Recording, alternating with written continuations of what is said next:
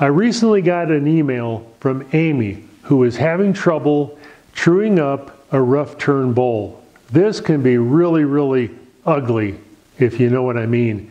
I've got a video on completing a rough turn bowl, but it's 8 years old and the quality is terrible, so I'm going to redo that video. The topic today is completing a rough turn bowl, and I'm going to open up this box and see what I have in here. The bowls in here are from an elm tree that we got probably 4 or 5 months ago. So let me open this up and we'll see what's in here. And I'll pick one of them and complete it on my lathe here. All right, this is just like Christmas. It is Christmas. All right.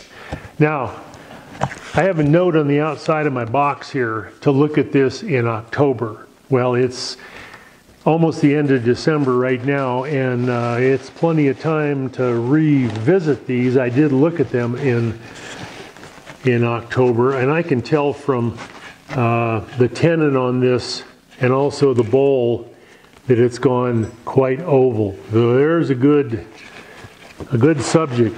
And I've got 4 or 5 bowls in here. Let me just unpack these. Here's a nice one. This is a little bit bigger.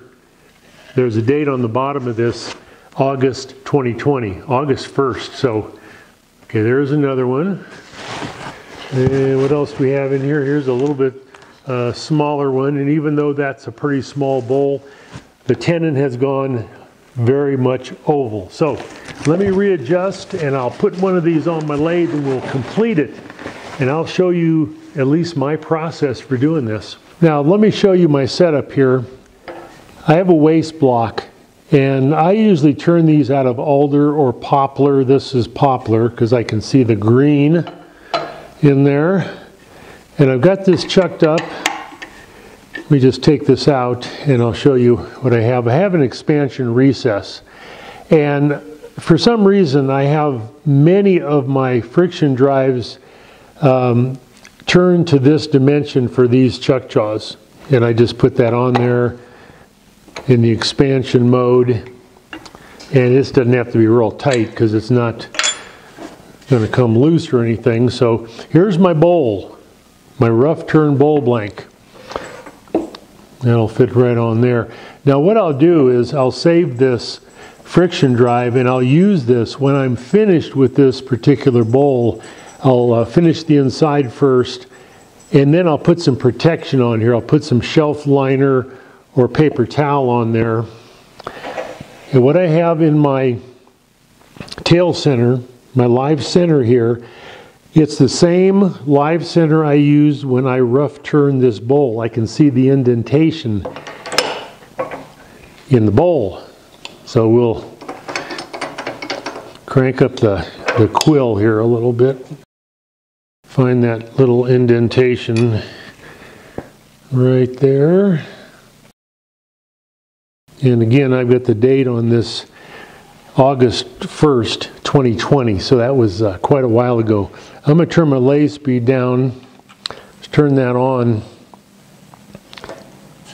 So there's an out of balance bowl. It's plenty dry, and I've got it between a dry block and a live center.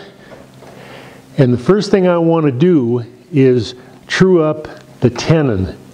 And I can probably put it in to these chuck jaws I've got in here right now. So let me bring you in a little closer and I'll show you how I do this, and I'll show you the tools that I would use for truing up this spigot.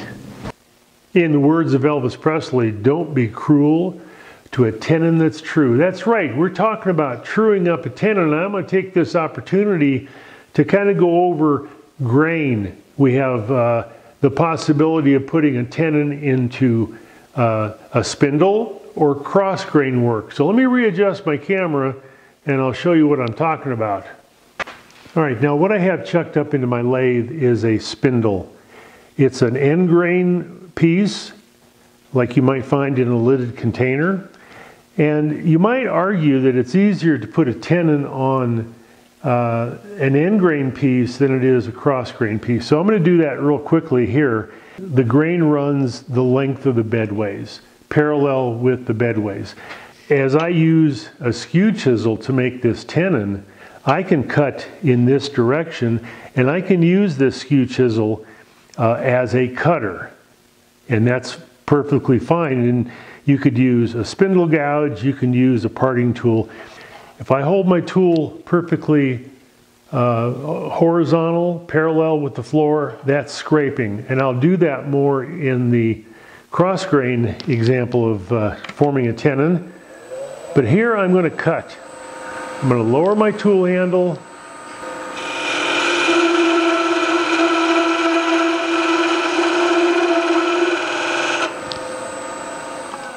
And it's as simple as that.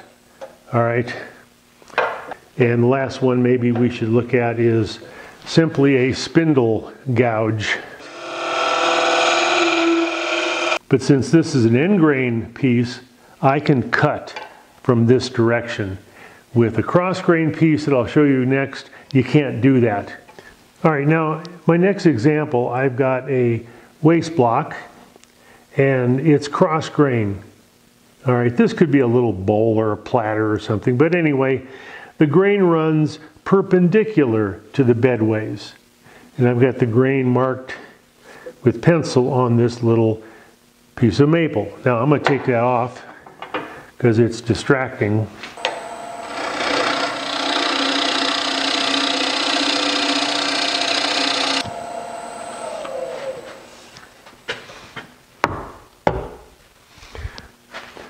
All right, that looks better. Now, on my bowl that I'm going to work on, I'm going to put a compression tenon on this, and that'll be coming up very soon, I promise you, but we have to look at the grain, okay?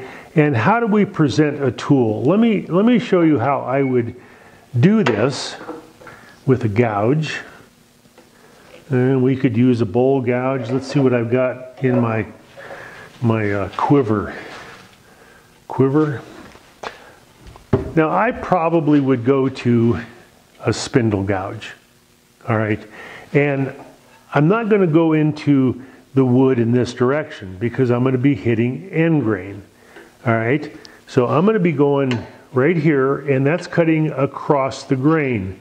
So the same thing with my bowl, when I get to that point, this is cross grain, so I would approach it in a similar manner. Now let's turn this on. So I'm going to just make a tenon way out here. I do have chuck jaws that probably would fit that.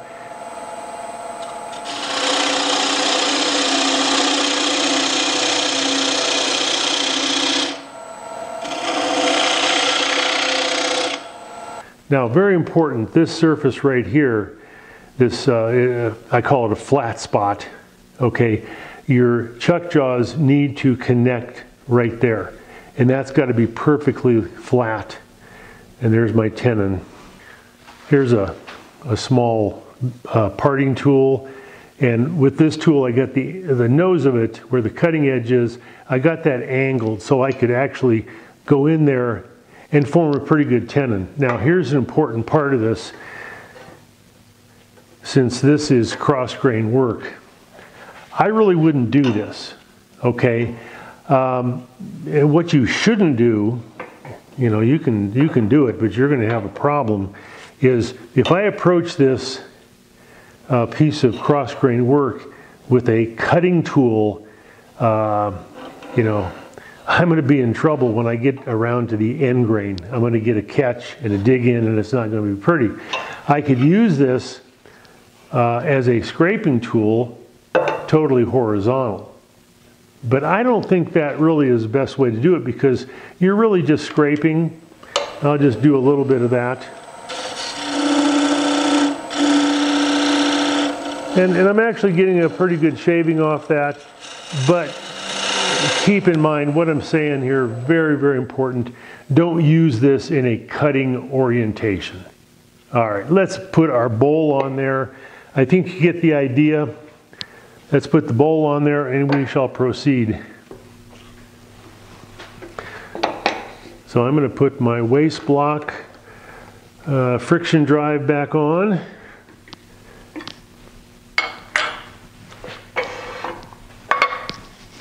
Put my tail center back up.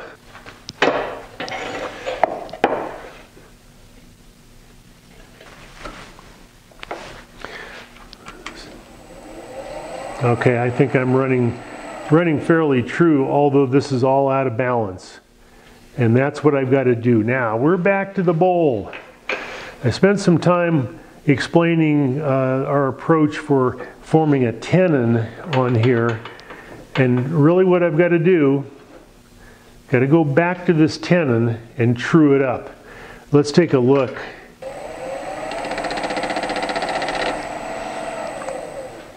Put a pencil line on there with my, and I put a pencil line on there just to kind of show you I'm hitting right there, I'm not hitting there, I'm hitting right here. So it's oval. All right, now what I've got to do is true that up. So I'm going to go back to my spindle gouge. All right. Now the difficult thing with starting your cut on this tenon that's out of balance is starting your cut. All right, so you can hear that. Quite out of balance. So the first thing I'm going to do is I'm going to true up this surface. That gives me a nice place to start my cut. So let's do that.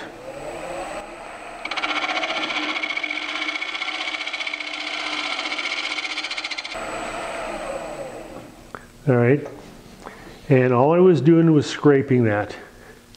So I'm going to level off this area right here, and I'm going to do the same thing. I'm going to just take my spindle gouge and scrape that. And you can hear how out of balance that is. I'm turning right at 1,000 RPM.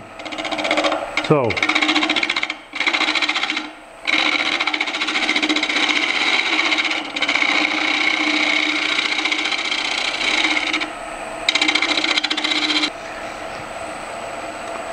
all right, now the next thing I need to do is really deal with this area right here. Okay, very much out of balance. Let me show you a couple different ways you can approach this. Now, when you're truing up an out of balance dry bowl like this, you're going to do a lot of scraping. So the first thing I can do, I can just simply scrape that, turn my gouge on its side. If I have it open like this opposite wing is going to catch, and I'm going to get a catch. So I'm going to just scrape this.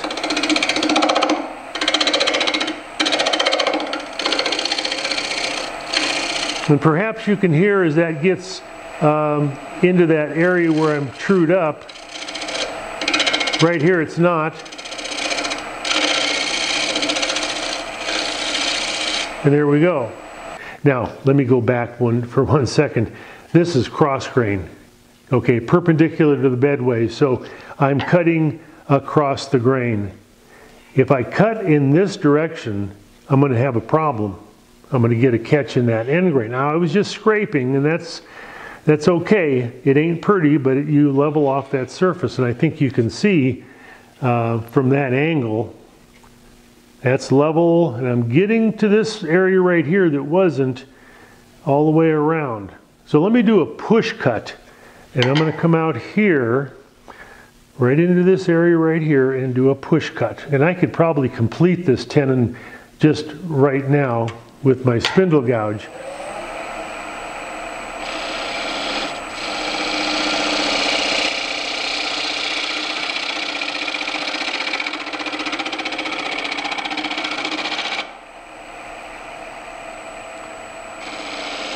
I need to make one more pass.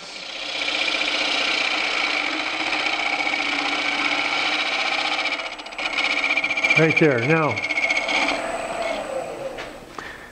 here's another important point. As I make this cut and I hit this opposite shoulder, I need to close my flute. If I'm open too much and that wing hits that opposite area right there, I'm going to get a catch, possibly. And that tenon is ready to go. I could use other tools. I could use my parting tool. Let's just see that.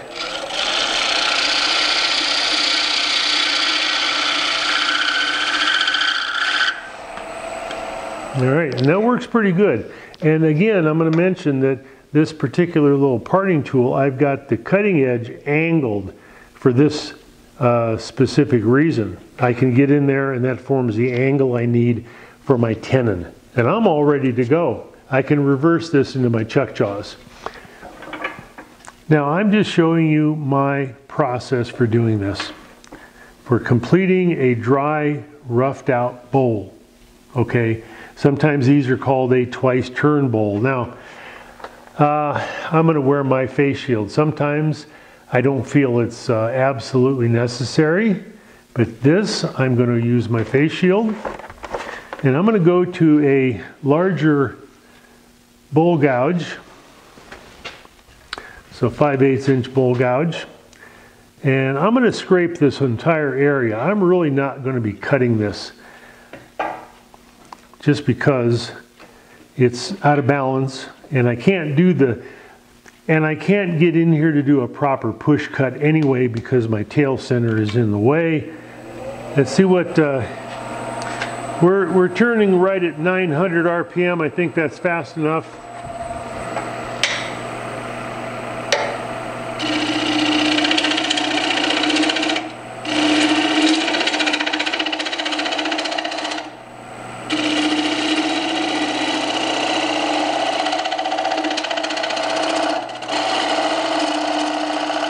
Now I will have other opportunities to work on this surface. It's pretty rough, it's just a scrape there. I couldn't really get in there with a push cut.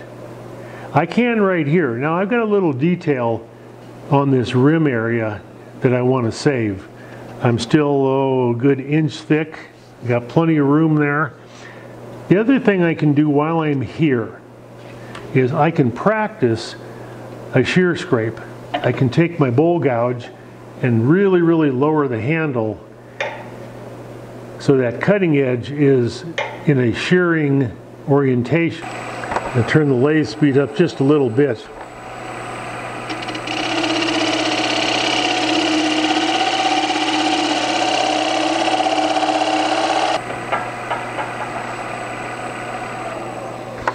All right, and those are the shavings that you want.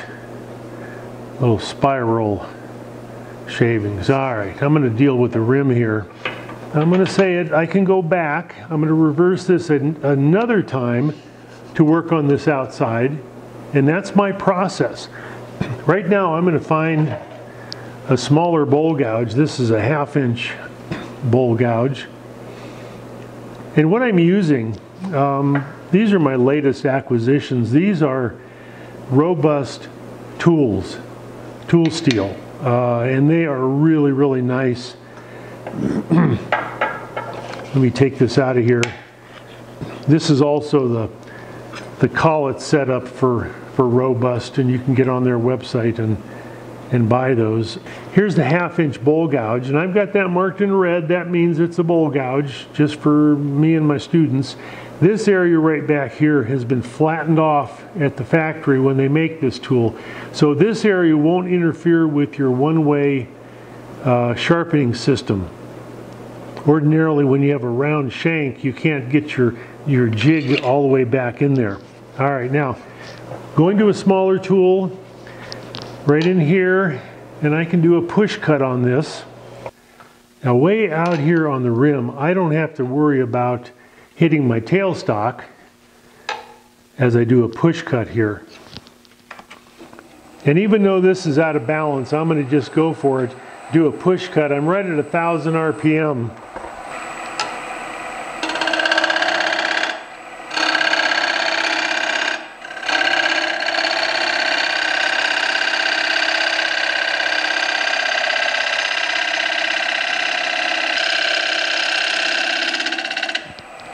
The other thing I've got to do is I've got to touch up this area right here. That is a serrated knife edge. It's going to cut you very, very badly. Right there. Let's take care of that. So my bowl gouge on its side, not like this. Keep that cutting edge in a scraping position.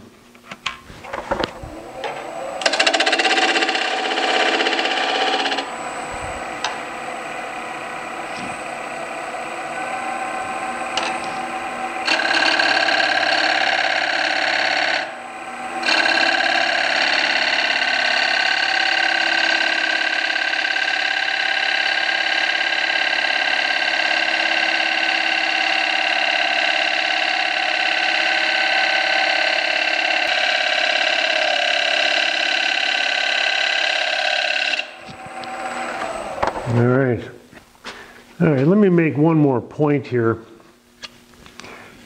Let's talk about scraping. I'm taking one of my Boxmaster scrapers, changing the tool steel to the other end, and here is my rule about scraping in most situations. If I don't have any torn grain, okay, there's a little bit right there, but for the most part, if I don't have torn grain, I'm okay, for me, to use a scraping tool. I got some little ridges from my tool in there. Let's just apply this negative rake scraper and clean up that surface.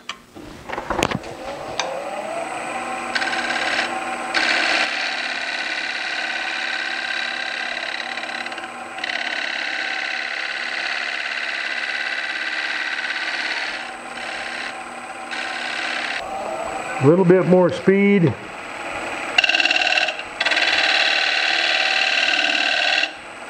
All right, and like I said before, I can reverse this one last time and touch up any imperfections, and I like that. That came out pretty well. Little spot right there. Anyway, let's put this in the chuck jaws. So I'm going to just take my friction drive out. And with any luck, my tenon spigot will fit. Yeah, I think so. I like these big hefty chuck jaws. This is a Nova chuck. All right, that works very nicely. I'm looking down here to see if I got any gaps. I always like to turn my lathe on. And just a little bit out of balance. All right, we'll just be okay with that for the time being. Now, dealing with the inside here, the first thing I'm going to do, I like to true up the different surfaces that I'm working on. First thing is this rim right here, and the rim can get you into trouble. All right, so I would recommend finding a good bowl gouge.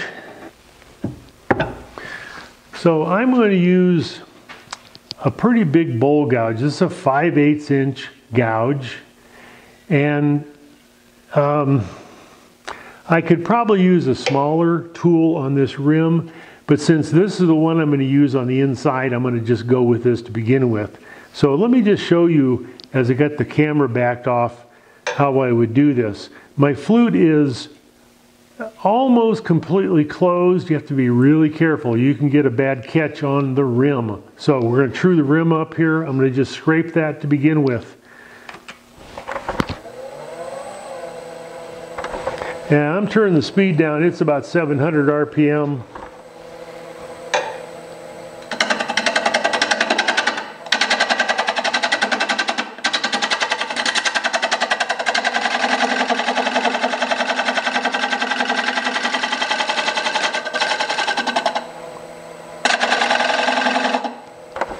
Okay, now you can tell from this pass I'm making that I'm fairly trued up on at least part of that rim.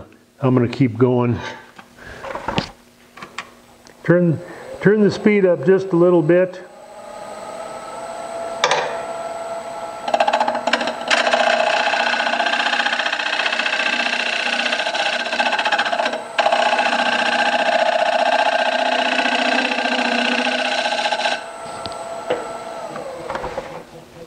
All right, let's revisit the grain on this. As you can see, the grain runs right here, cross grain. And if I approach this piece of wood from the outside, going in like this, with whatever tool, I'm going to be dealing with end grain right here, and on the opposite side of this, right here. So you have to be really careful. So what I want to do is I want to present my tool right here. Now, here's the issue. Either cutting or scraping, I'm dealing with end grain. Okay, so I'm not sure if it matters a whole lot which one you do. I'm going to just keep scraping this a little bit.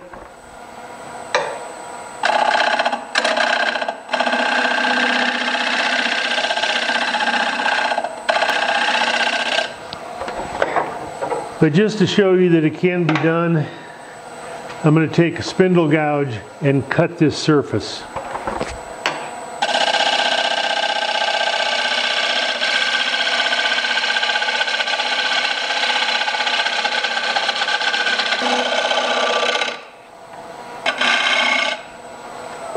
Alright, I know what you're thinking. I just told you not to go in that direction with a cutting tool. To me, it's a compromise. I probably didn't get an extremely clean cut with my spindle gouge that I was just using, but it does okay. And I need to touch that up just a little bit, but I angled my rim in somewhat. I like that kind of profile. So now I'm going to finish up the inside of my bowl. And I think I need a little bit longer tool rest right here. So I occasionally get questions about a curved tool rest. To be honest, I really have not had a lot of experience with a curved tool rest.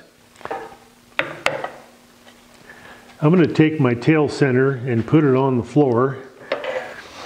Okay, now I've got my camera backed off quite a bit so you can see my tool and what position I'm holding that as I present the cutting edge to the bowl. I'm still fairly thick, probably approaching an inch all the way down through there. So the first thing I need to do is true that up. Now, as we look at scraping and cutting, oh boy, I'm going to try to cut this. Because scraping it just is, to me, it's a little bit difficult and a little bit sketchy in terms of safety. You get out here and you're scraping like this, you can get a bad catch. So for me, I'm better off cutting this.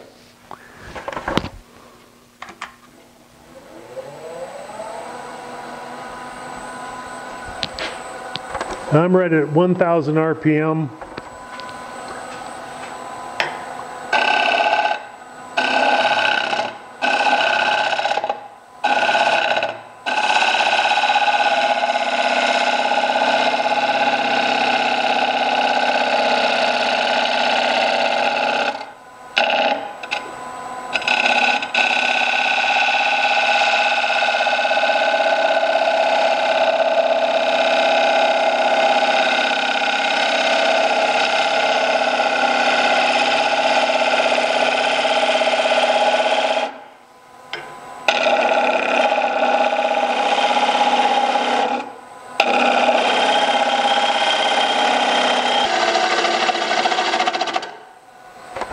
All right, now, the last sound you heard, that bouncing in there, that was my cutting edge losing bevel contact.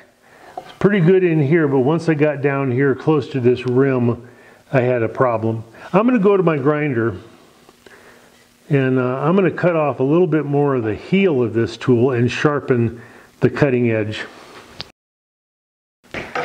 Now I put this in my Wolverine sharpening jig.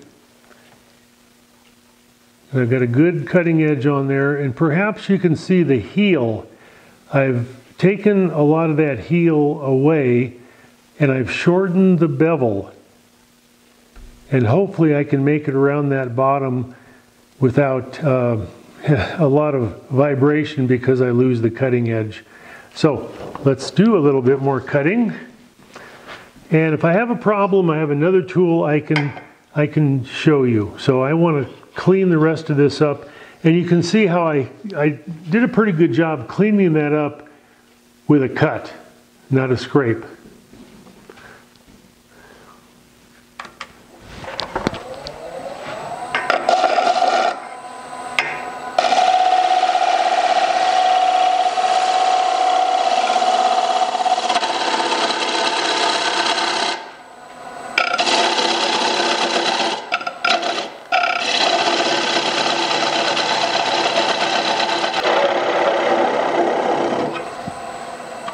Okay, luckily I've got a lot of thickness here. I'm going to go to another bowl gouge because I was having a little trouble maintaining the cutting edge because I was hitting the rim with my tool. Alright, now I'm going to use another tool. This particular tool has a very short bevel. See if you can see that here. And the angle is probably 60 degrees. On that previous bowl gouge, the nose angle was closer to 40. So with this tool, I can have my handle farther out and still maintain the bevel all the way through. So I'm going to start right in here, and I got to really swing my handle to begin that.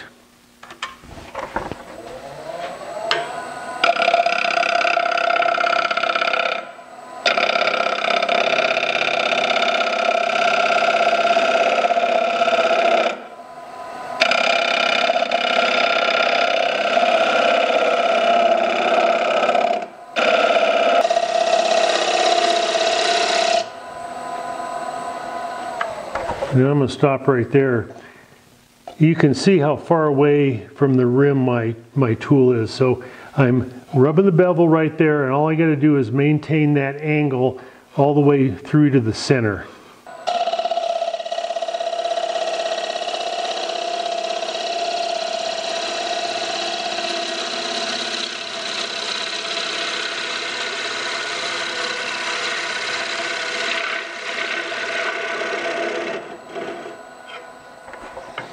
Alright, now I think I'll do a little bit of work off camera. I'm still a little bit thick, especially right here.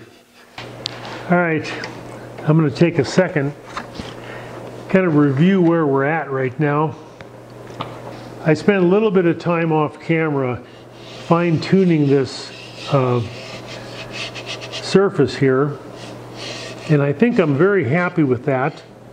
So what I'm going to do right now is I'm going to sand, and my procedure is at this point do the finish sanding and apply 1 or 2 or 3 coats of an oil on a salad bowl like this. Alright, so let me do that, and I'll do that off camera, save you from watching that.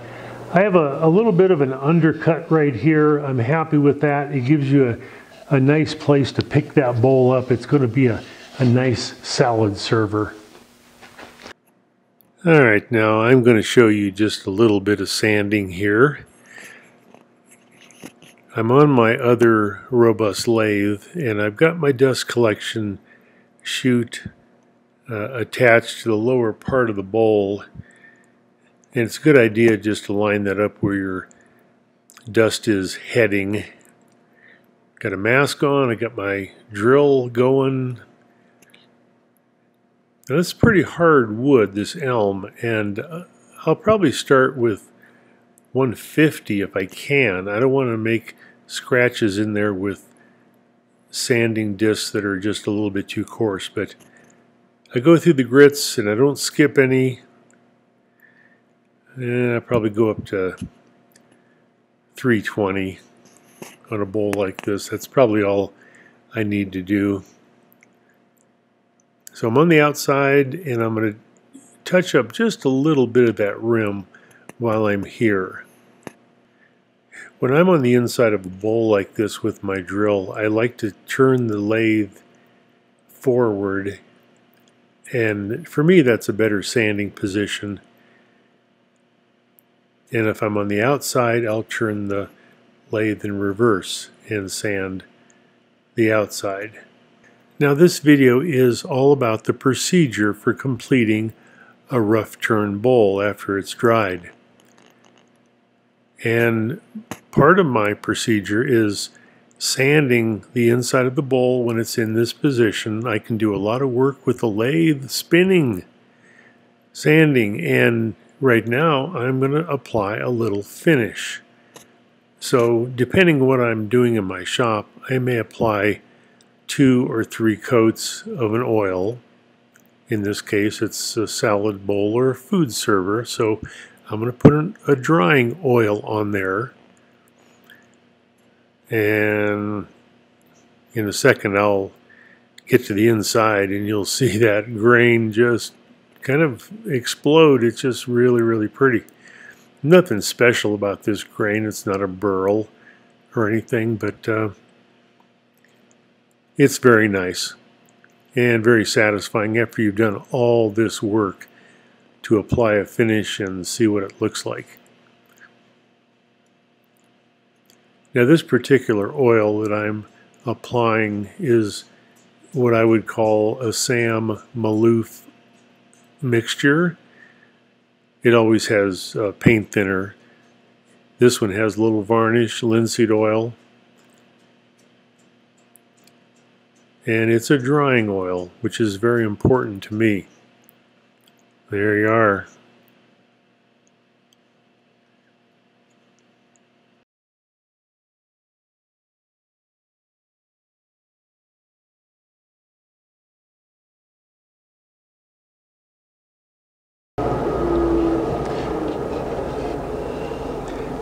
Well, one of the most important things any wood shop can have is a good dust collection system. And I am blessed with one I bought 25 years ago, but it does a really nice job at taking care of most of the dust particles. But it's important to wear some sort of a respirator even so, because there's dust in the air.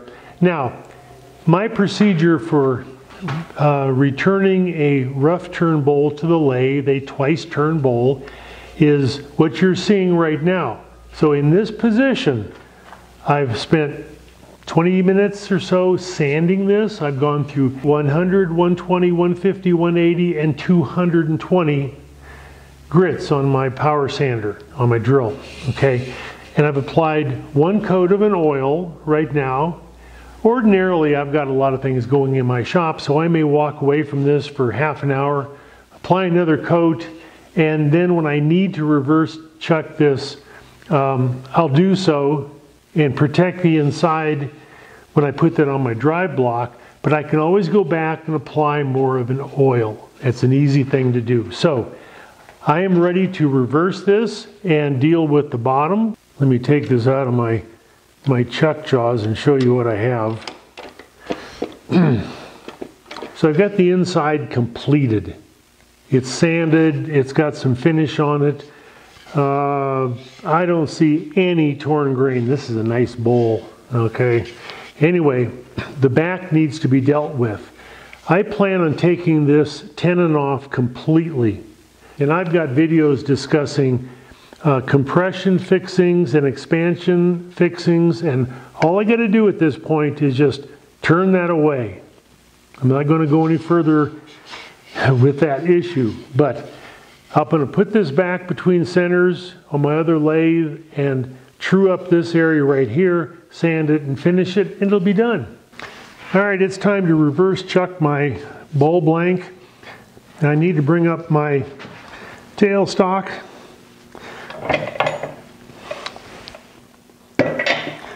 Now this robust lathe comes with a nice attachment on the side. It's a tool holder, plus it has an area where you can put your tailstock.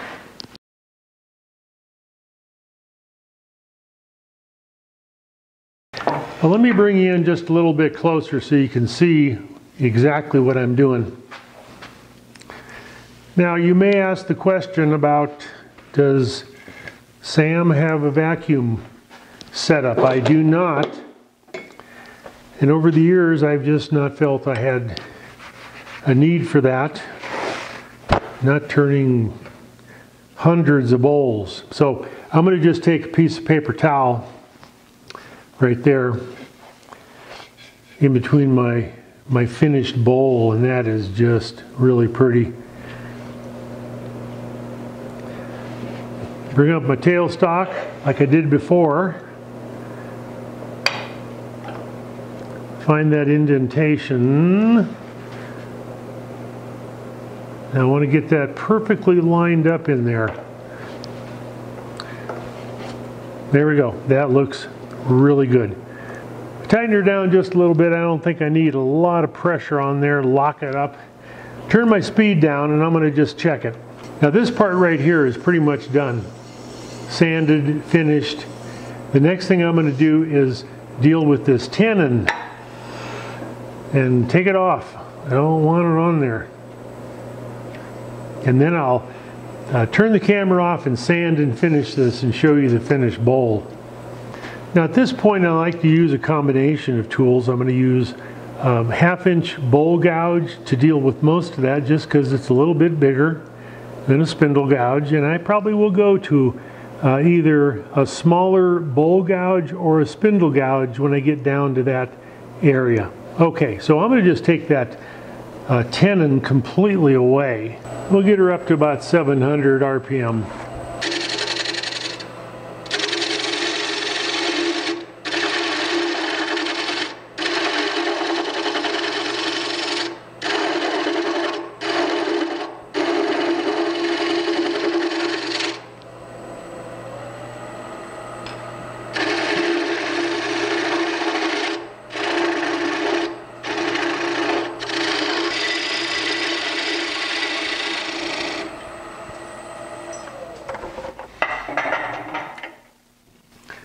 All right, now if you can see this area right here, I think that's a good dimension or diameter for the final surface right here in the center of my bowl on the bottom. I don't want to make that too small. I want this to be a food server. And I think I shouldn't go much smaller on that area that the bowl is going to sit on.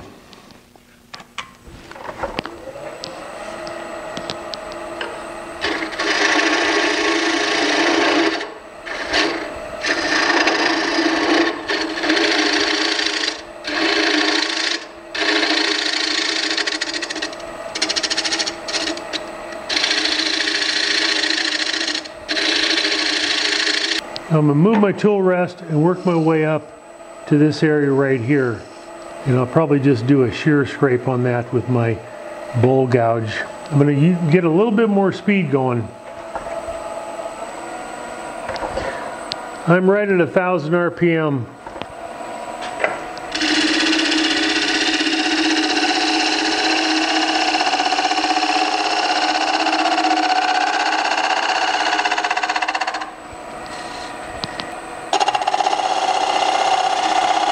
I'm going to sand this off camera and finish it, and then we'll take that little nub off.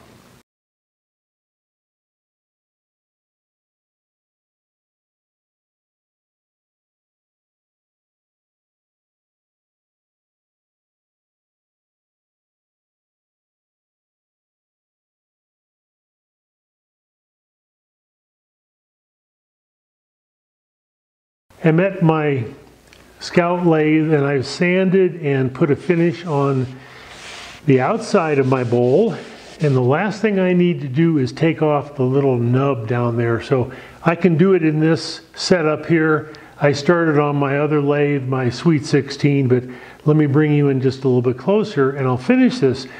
And I'll end it right here as I take this little nub off there. So I wanted to show you all the elements of the procedure that I do when I finish up a rough turn bowl. So it's a little bit difficult. There's a lot of steps, and you don't have to follow exactly what I did, but I think hopefully you can understand why I did the particular steps I did. So anyway, let me bring you in closer. Thank you for watching. Subscribe to my channel and get a notification And that really helps when I put up a video, you'll get a notice. And when I do that, thank you very much. Have a great holiday wherever you are in the world.